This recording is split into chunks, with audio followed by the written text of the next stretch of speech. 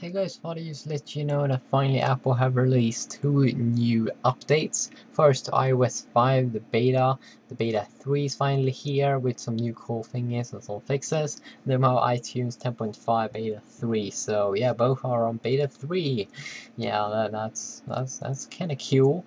But basically what this means is that if you are an iTunes user, go ahead and update. If you don't jailbreak that much, if you don't jailbreak that much through iTunes, then you shouldn't have to worry that much. But there may be some cool new features there, so if you're interested in that, then you'll probably be able to go ahead and pick it up if you're a developer. And then we have iOS 5 beta 3, maybe the most interesting because we have beta 2. It's been out for a couple of weeks, and now finally the beta 3 is here with some new fixes to beta 2. First, they have fixed the FaceTime and Wi-Fi syncing problems, so kind of good there. But we have a couple of new bugs. First of all, if you are an iMessage user, this new program in iOS 5 that lets you communicate with your iOS friends.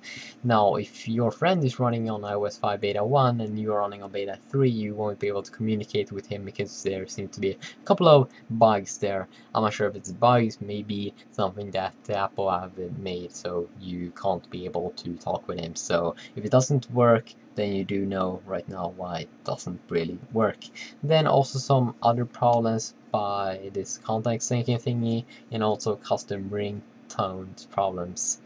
And yeah, so everything that you need to know right now, some cool new stuff that just people have discovered right now, like seconds ago when they released it, I think. So yeah, it is that first of all, in the music app you have a new store button, and then you'll be able to create folders when you're or within your email account. So that's kind of good that you can create folders. That's a problem that the iOS have had a lot, that you can't create folders like in your music app and stuff like that, but finally you can, at least in the email accounts also, so sweet. And yeah, you can only go ahead and pick this up if you're a developer, but yeah, there is other sites that you can go ahead and pick it up. I'm not going to mention them, so yeah, that's bad. See.